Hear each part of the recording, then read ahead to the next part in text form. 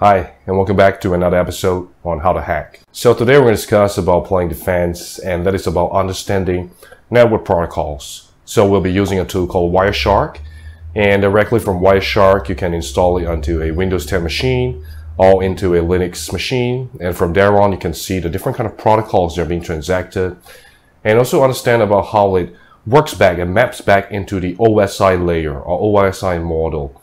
So there is a open systems interconnection model. So that will tell you about how packets transfer from the layer 1, the physical wires, all the way to the application data, and how you can see different kind of transmission protocols like transmission control protocol, user datagram protocol, and so on. So by having an understanding in Wireshark, especially in terms of basic 101, you can then interpret and analyze what kind of traffic is going around in the environment and what is permitted and what is abnormal. And as a cybersecurity professional, you'll be able to understand what are the potential malicious activities happening on the network, because everything requires transmission within the network in order to move around the different kind of machine-to-machine point of contact. So without further ado, let us get started on today's tutorial. So in the foreground of Windows 10 running, and I can go ahead and launch Wireshark directly from the Start menu. So once you click Wireshark, it's loading the information in the modules and looking for the local interfaces. So in my case, I have a wireless network interface card named Wi-Fi Point Apple. So it depends on what kind of network interface card you want to look out for. You want to sniff, look at the packets that are being transacted. So you can double click on your network interface card. So I'm going to pause here for a moment and to really think about some of the settings. So on the top left, you can go into the capture under the options. So before we even start capturing traffic on your network interface card, you want to think about whether you want to set forward promiscuous mode. So in promiscuous mode, here we have the item or the network interface card that we have selected, and we set it as non-promiscuous mode. So if you set this as promiscuous mode, it would actually sniff out all of the packets within an enterprise network. So if I tick on it and I click start, and I select continue without saving, we will see a lot more packets in the enterprise network because we're capturing all of those information within the enterprise. So within the intranet network. So here we can see all sorts of traffic, even if it is not from our source or even if it is not from our destination. So we can see other IP addresses transacting in the environment, even not targeting this particular host or this source destination address. So for today's tutorial, we will stop and we will not use the promiscuous mode, and we're going to click start. So this will continue without saving. So all we are seeing now is just traffic in and out of this particular machine. And this machine is running on the IP address of 192.168.1.1. So on your home network, on your home setup, it could be a very different IP address. So what we can see here, we can see a bunch of different kind of traffic coming in and out towards this target machine. And one very popular one you see is address resolution protocol. So over here, we can see that there are different layers that are being sent over into the current computer. So we can see that we are moving from frame, from Ethernet, from ARP, address resolution protocol. So what does it mean? So again, what it's trying to say here is because ARP is used to translate between IP addresses and MAC addresses, so you can actually see the return results. So we can recognize that we have the IP address of 192.168.1.254, and it has a MAC address of as such, so we can see all this content within here. So when you double click on any of the packets, you'll be able to see much more details, much more information, the frame, the data, and so on. You can expand them into specific areas to look out for more information. So I'm going to pause here, and we're going to look at some other important traffic that will be used as part of today's tutorial. So the first thing that's really important is we have a separate operating system. Again, it could be coming from anywhere. So when I start capturing packets and I continue without saving, and I go into another computer, and this computer is going to do a ping into the target machine, which is 192.168.1.1. So we're going to hit that, and it's going to send a few information over, a few packets over, and we see that we have sent 4 packets of ICMP over into the machine that's running Wireshark. So going back here, we're going to pause it and we're going to scroll down to see whether we are able to look out for ICMP traffic. So here we see ICMP traffic coming from 192.168.1.23. So we managed to identify the source IP address. And from here directly, we can see that there is a request and there is a reply from us from 192.168.1.1 all the way back to .23. So of course, directly we can see on the ICMP protocol, and we can see the data here. So we see a data being sent back over, and we can double click on it to expand the information or the data in question, and we can look up for the ICMP request, and of course as well as response. And of course, some important things that we can also look at is in terms of the TCP handshake.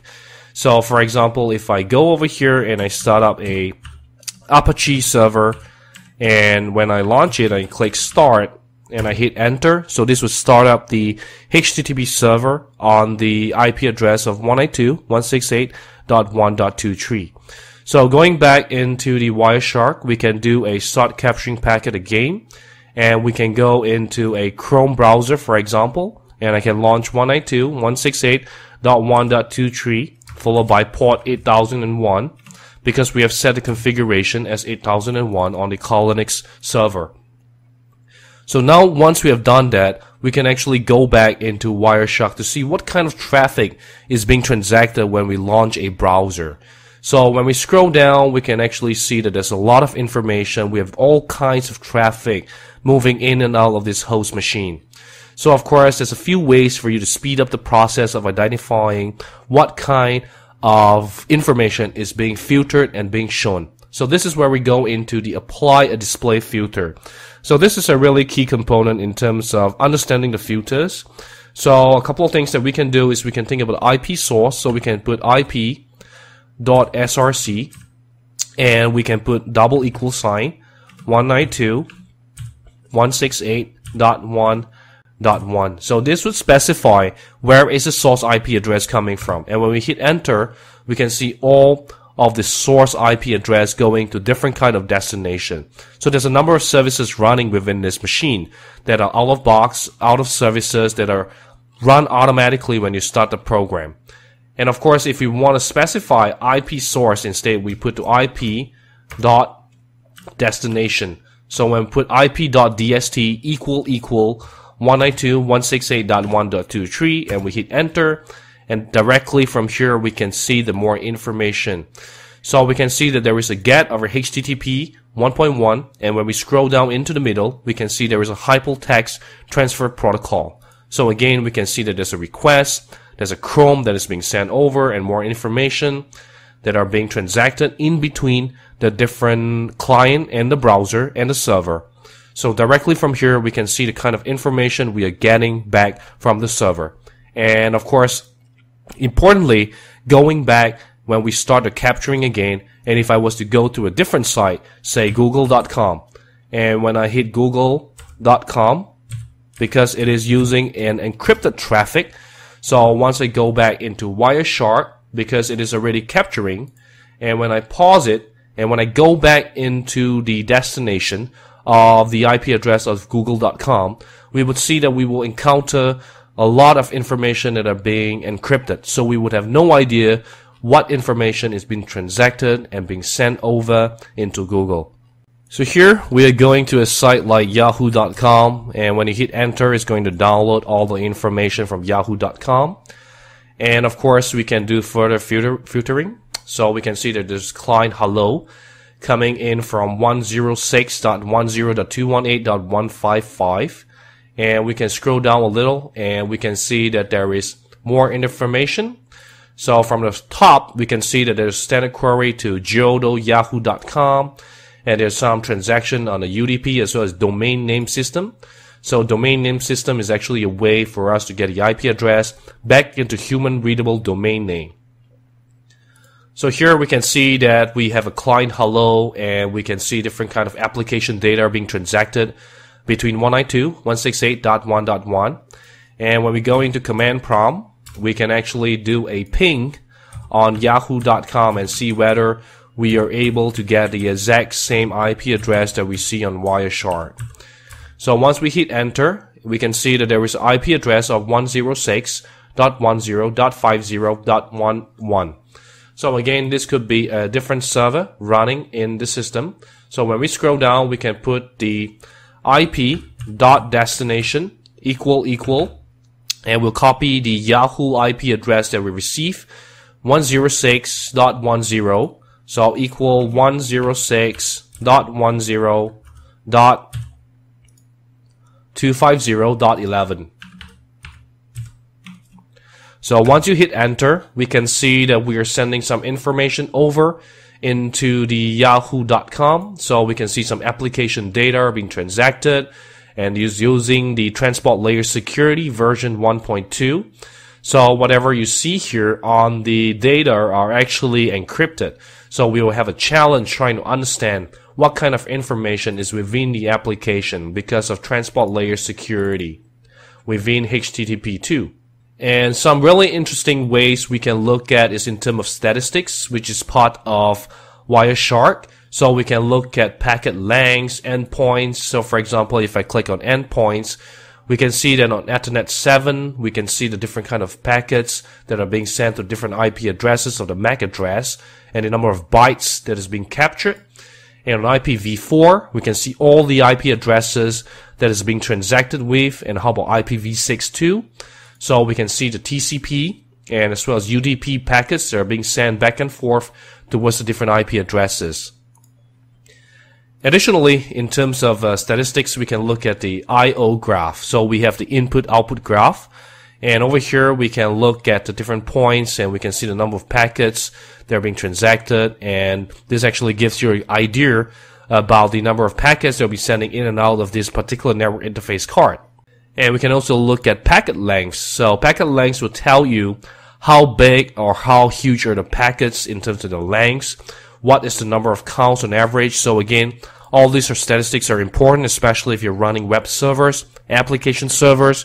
You want to make sure that you have your servers running optimally and there is no massive spike of traffic and that you are catering enough computation resources to actually look out for those potential information. And other more interesting ways you can use is to actually increase the number of filtering that you want into the system. So we can also put in terms of the protocol or in terms of the proxy or in terms of the other information. So you can have destination and you can have source. So IP.source equal 192.168.1.1. So once you hit enter on that, it will filter even further down to make sure that the source and destination are exactly what you're looking for so that you can look and analyze specifically for what other information you want to assess. So another important point is also the ability to follow the stream. So here, for example, if I click onto the TLS 147 application data, I can right click on it and I can click on TCP stream. So over here, I can see the TCP stream and we can see that there is sg.yahoo.com. We can see the digit cert and we can scroll down and we can see all the information regarding the transaction or the application data that is being sent back and forth between the client server as well as the browser. So again, this is really an important area also for you to do in terms of investigation, in terms of looking at potential information within the environment. So we have learned about Wireshark 101, how you can interpret data, how you can use filtering or display filter to look out for any kind of potential anomalous activities and be able to investigate and analyze them. And once you do that, this would actually help you better understand about the kind of network protocols, network traffic that are being used in the environment, and how you can manage those information within a large enterprise. Imagine you have tens of thousands or hundreds of thousands of endpoints, servers. How do you manage them, not just on the endpoint level, but what about on your access point level? What about on your server level? And you can then define the kind of security policies you want into your firewall, into your intrusion prevention systems, your detection systems, and be able to correlate all of them together and have a holistic cybersecurity framework to protect yourself as well as your key data. So I hope you've learned something valuable in today's tutorial. And if you have any questions, feel free to leave a comment below and I'll try my best to answer any of those questions.